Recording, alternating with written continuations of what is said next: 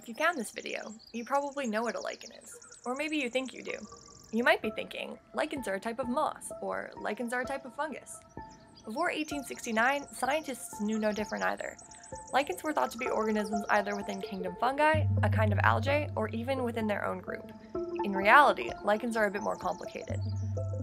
Lichen is a wastebasket term for relationships between very different organisms that blur the lines of what we typically think of as an individual. What is a lichen? The traditional definition of a lichen is that it's a stable symbiotic relationship between a fungus and one or more photosynthetic partners, either algae, cyanobacteria, or both. Let's break that down. A symbiosis is a relationship between different organisms. It's not necessarily good or bad, it's just a relationship. What's a fungus?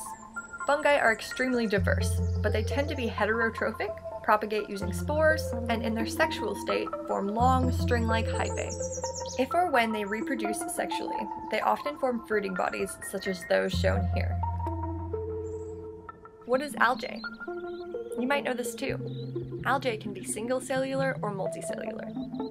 Multicellular algae, like the seaweed shown here, always lack vascular tissue like stems, roots, and leaves. Algae is photosynthetic, but it's not a plant.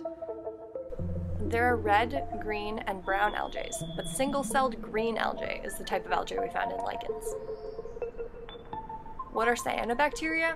This you may not know.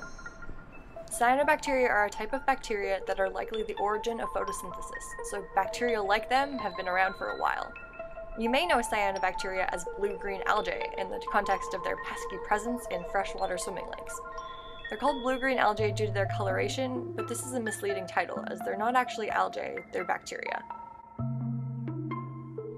Only some lichens have cyanobacteria instead of green algae, and some lichens actually have both symbionts. How does this relationship work? How do these two totally different organisms live together? Let's start by looking at a lichen. This is a lichen from the genus Loberia. Loberia is a group of massive foliose lichens that you can find here on the coast. They're commonly called lung lichens due to their size and appearance, but mostly because they are quite sensitive to air pollution. Populations of Loberia pulmonaria, one species of lung lichen, are declining in some areas due to forestry practices and air pollution. If you were to take a cross-section of Loberia, or a flat lichen like it might look something like this. It looks kind of like a photosynthetic sandwich. There are different types of fungal hyphae on the top and bottom, with algae forming a layer in the middle. Fungal hyphae hug the algae, holding them in place and allowing them to exchange nutrients. Now that you understand what lichens are, I want to talk about what makes them cool. What makes their symbiosis so different from other symbioses? To understand this, we can look at other examples of symbiotic relationships. A well-known example of a symbiotic relationship is between clownfish and certain species of anemones. Clownfish can protect themselves from anemones' stinging tentacles by a process called acclimation, which involves coating their bodies in a stinger-inhibiting mucus.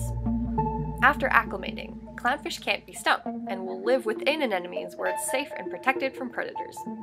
Anemones actually benefit from this too, as clownfish provide them with ventilation, carbon, and nitrogen. This is a mutualistic symbiosis because both partners benefit. If you were to remove a clownfish from its anemone, it would be without a home, but it would still be a clownfish. Let's look at a different example you might not be familiar with, the Hawaiian bobtail squid and its bacterial partner Vibrio fischeri. The Hawaiian bobtail squid is a hunter, but it hunts at night, so its prey can't see it.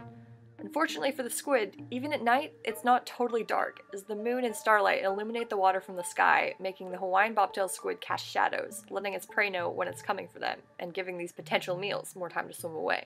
Vibrio fischeri, the squid's bacterial symbiont, is bioluminescent, meaning it can make its own light.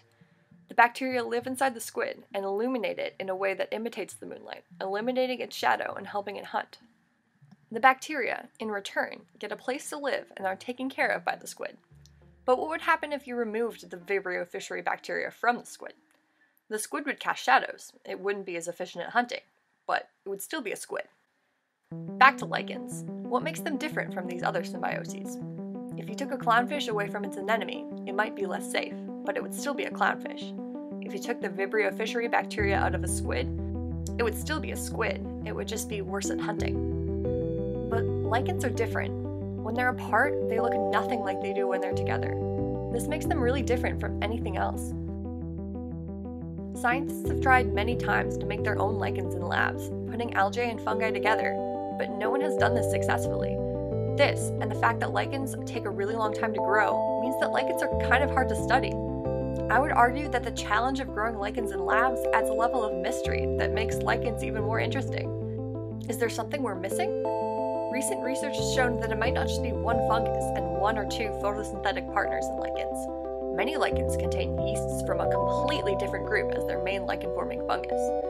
They were missed for so long because in cross-sections of lichens, these yeasts blend right in with the fungal hyphae. Why is understanding this important? Well, besides being interesting, lichens are ecologically important for a variety of reasons. Lichens are perennial and stable throughout the year. They are also indicative of very specific environmental conditions and can be used for monitoring. In addition to monitoring, lichens are also useful to animals as nest materials and as a food source.